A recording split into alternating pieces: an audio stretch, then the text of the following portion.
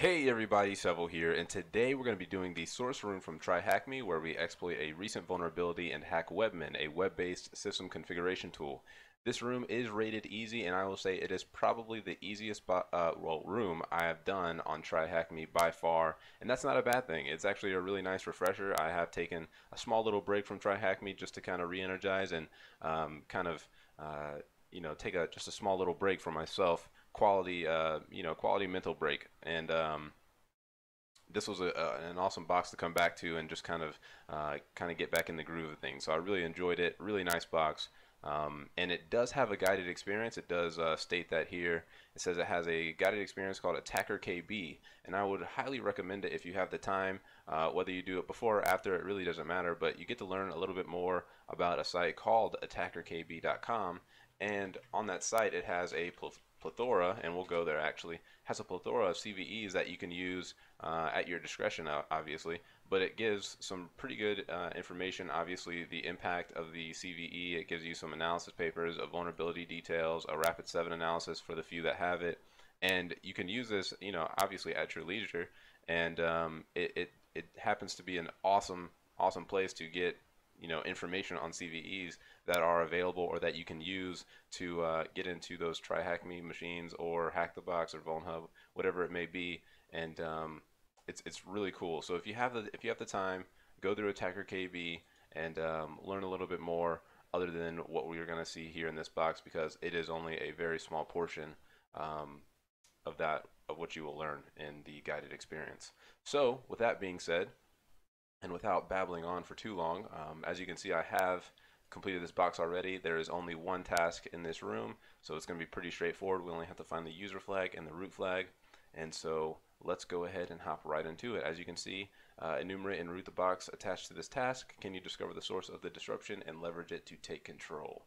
So with that being said, we're going to go ahead and copy the IP address, and let's get a nmap scan going. I'm going to use my go-to, and that's going to be nmap SC for default scripts, SV for enumerate all versions, and then we're going to output that to an nmap directory and call it open ports.txt and then supply that IP address. I have already ran that, so we can go ahead and just cat that information out, and I'll do that now. And we see that we have two ports open. We have SSH on port 22 and then HTTP on port 10,000, which is hosting Webmin, and it gives us the version, which is going to come in handy when we need to do a Google search query to find some exploits for Webmin here. So with that being said, let's go ahead and head over to our IP address and supply the port 10,000 at the end there, and we'll get an error saying that this web server is running in SSL mode. So we're going to need to also apply the HTTPS at the beginning, and once we accept the risk, if we need to, it's going to bring us straight to the login for Webmin. So now we're faced with a new problem here. We need to get we need to get a bypass through this login, right? Well, if we look at the page source, we don't see any code here that's going to be of use for us to maybe formulate a proper brute force or anything that looks like it could help us get through. And you could try almost anything. I don't think you'll have the greatest of time, or you'll waste probably too much time. However, we do know the version of Webmin that's running, so we can just formulate a proper Google search query, and we should be able to find some information. So Webmin 1.890, and then we'll just append exploit at the end of that. And the first link we get is actually an exploit, and it's from Webmin as to what happened. And it basically just going over the fact that the version that we're running on the source actually was released with a backdoor that could allow anyone knowledge of it to execute commands as root. So and that's done through the password change CGI web directory.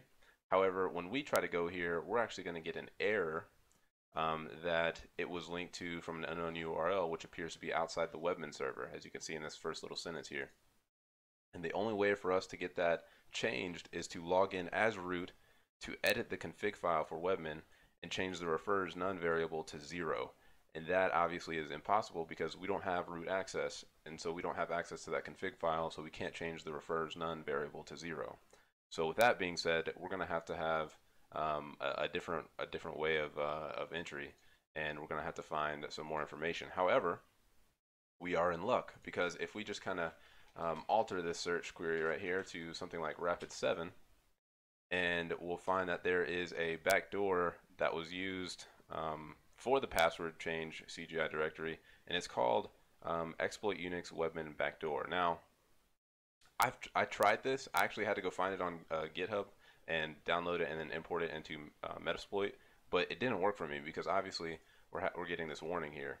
Now, I did in my search find something totally different, and then we're going to go to MSF console, and I'm going to have to give myself a little slap on the hand there because I didn't take note of the link that I found, and I'm just going to try this out of hopes, and I don't believe it is, but I found the exploit that I needed to use in order to bypass the login and actually get a root shell on this machine. And it's pretty straightforward, obviously, especially because we're using Metasploit, so it's going to be pretty easy from here. So now that we have Metasploit up, we're going to go ahead and get our exploit set up. We're going to use exploit, and then instead of using the Unix web app Webmin backdoor, we're actually going to be using Linux HTTP Webmin backdoor. And with that, we can show our options, and then we just have a few things to fill out. Obviously, we need to set the R host to our IP address, which is 10.10.39.38. We need to set our L host, and we can do that by just doing something like ton 0 if you don't already know it. And I'm going to change the L port. We don't have to, but I'm just going to change it to one of the best ports in the universe, the second best port that is, to 9002 at least, and that's going to be 9001. And as you can see, we have SSL here set to false, and we know that it is communicating over SSL, so we need to also set SSL to true. Now, you would think that we're pretty much finished here because these are all the options that we have. However, we're not quite done. There is one thing. If you were to run this right now, you would actually get an error, and I'll go ahead and show that error. It's going to be the force execution maybe? Or I guess not. I guess it's just going to go through for us and make me to be a liar. But that's okay. That's fine with me. Every time I tried this before, it actually didn't go through and told me I needed to force it through. So with that being said, now that we have a command shell on this machine, we can do an ID and figure out that we are in fact root already. So we've just kind of segued straight into the box as root. We don't have the best of a shell, so we're going to go ahead and run shell to get us a interactive one.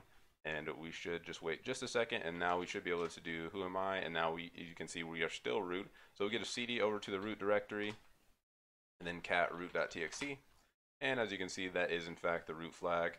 And we can go over to the answers here, and we see that thm update your install, and then we can head over to home, dark, and then we can cat the user.txt flag, and that is also in fact the user flag as well. So that is pretty much the box. Like I said, it is a really easy box. I certainly enjoyed it because it was the first box I did coming back to TryHackMe and coming back to just hacking in general. So it was nice to just get a good refresher and just have something easy to do right off the bat instead of having to almost go crazy trying to find an answer for something. So